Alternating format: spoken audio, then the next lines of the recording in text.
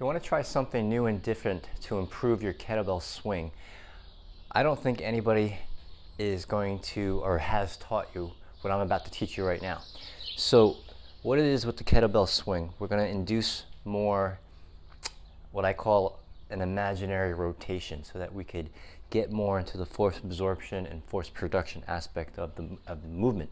So what you want to do is think of your feet and think of your hands on the grip on the handles of the kettlebell.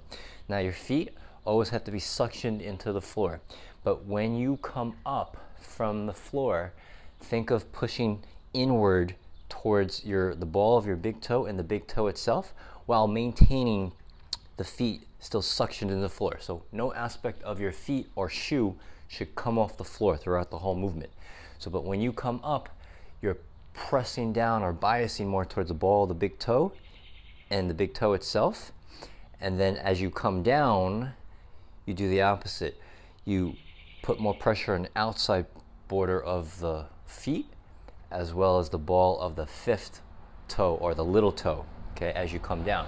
So come up, big toe, as you come down, little toe, outer border. So that's the feet. With your hands, as you come up, you're thinking of putting more pressure of the pinky and the ring finger, okay? Then as you come down, you're pulling down with the thumb and the index finger part of your hand. So you're pulling down like this, all right? As you go down with the bell, as you come up, you're squeezing or pulling more with your pinky and ring finger. It's up, down, thumb side, up, pinky side. So the feet, as you come up, big toe, as you come down, little toe. With the hands, as you come up, it's pinky side, as you pull down, thumb side.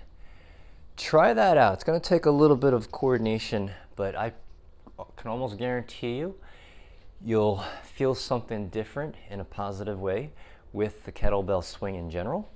So, and see what that does for you, and just let me know or put a comment down in this video.